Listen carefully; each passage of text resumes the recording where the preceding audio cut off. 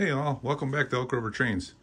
I got a couple items in today from Menards and we're just going to go over one of them today. It'll be a quick review. I'll do a better one in a day or two. I decided to buy a car hauler just, because of the price of it. I wanted to compare it.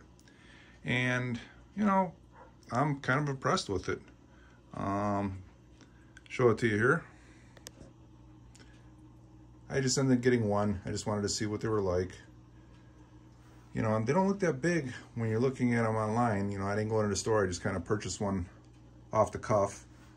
But if you bring this over here and you compare it, here, let's do it this way, I guess.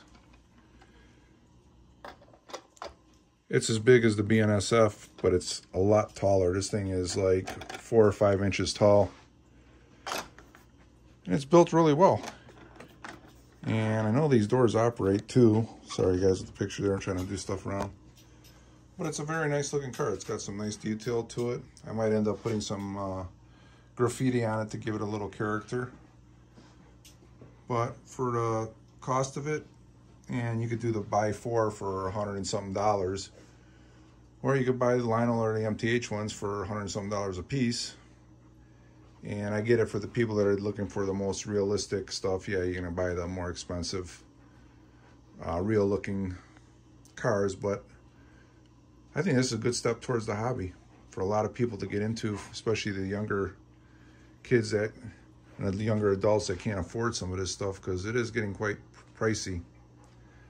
I also bought a couple more houses that I got to unbox down here, which we'll get to over the weekend hopefully, and those will be going over in this area here. So right now the train room's kind of quiet, and I just kind of wanted to give you guys an update on this car, but it is a pretty big car. And I'll do a better review probably this weekend coming up. All right, have a good day from Elk River Trains. Bye.